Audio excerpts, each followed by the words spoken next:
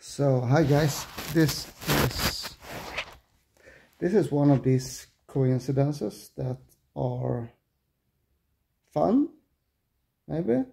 So a couple of guys has reached out to me in the last couple of weeks to talk about fluid dampers and other kind of aftermarket dampers. And yesterday there was another guy, and when he sent a message I thought, damn, I should do a video about this. So here we are. It is like 38 degrees hot. It's only 10 o'clock in the morning, and 38 degrees in Fahrenheit is like 318, I think. So it's pretty hot for 10 o'clock in the morning. And the sun is not even out. I don't really understand it. I think it's the laser satellites that are hitting parts of the earth. So yeah, for some kind of financial interest. We'll talk about that in another video. So aftermarket dampers and fluid dampers in particular, maybe. We're talking Mercedes diesel engines as usual, the om601, 2, 3, 4, 5 and 6 normally. And we can go a little bit off topic from time to time, but let's keep this within the range of our engines. No, I can't do that really.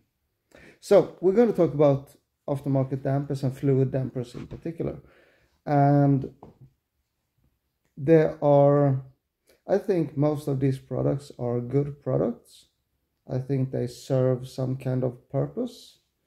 It can be profit for the owners. It can be jobs for the employees. Or it can actually do some good on your engine. I mean, we all have some agenda, don't we? So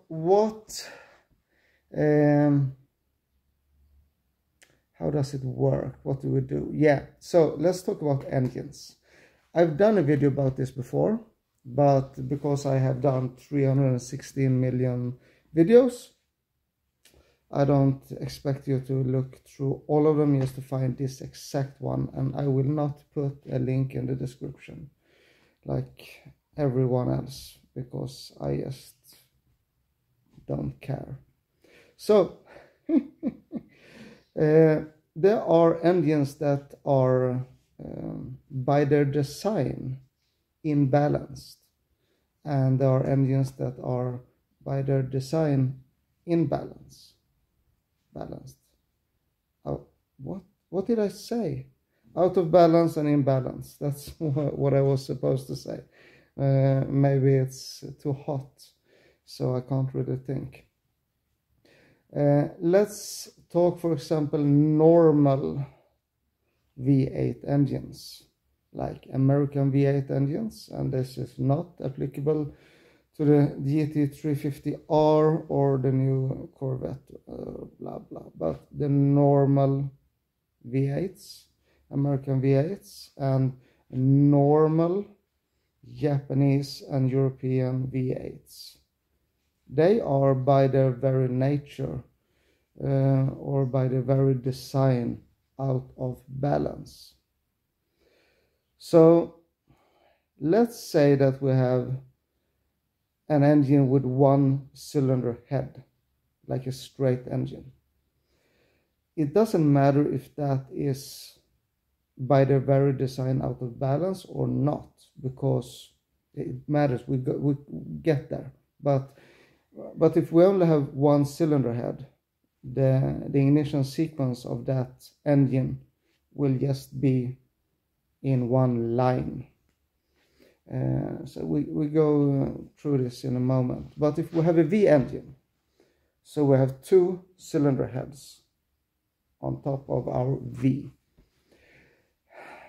An engine that is by its very design in balance will have an ignition sequence that is bum bum bum bum bum bum bum bum bum bum.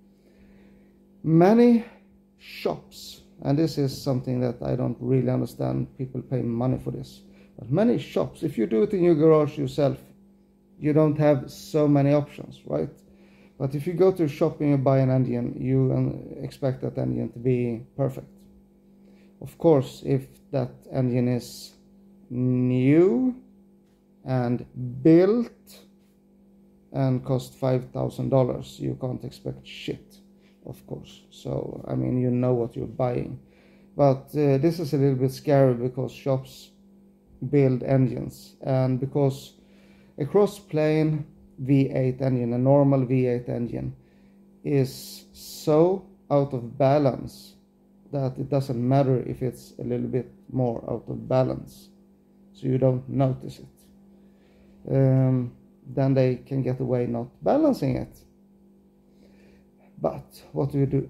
What do they do? Yeah, they invent some stupid shit that is called fluid damper. So you can get rid of the harmful harmonics out of your crank without the need of balancing. Does this make the engine as good as a balanced engine? No. Does it help? Probably not. So it is a bit of a hack using this stuff. I would say, I told the guy yesterday that I don't think the product is bad.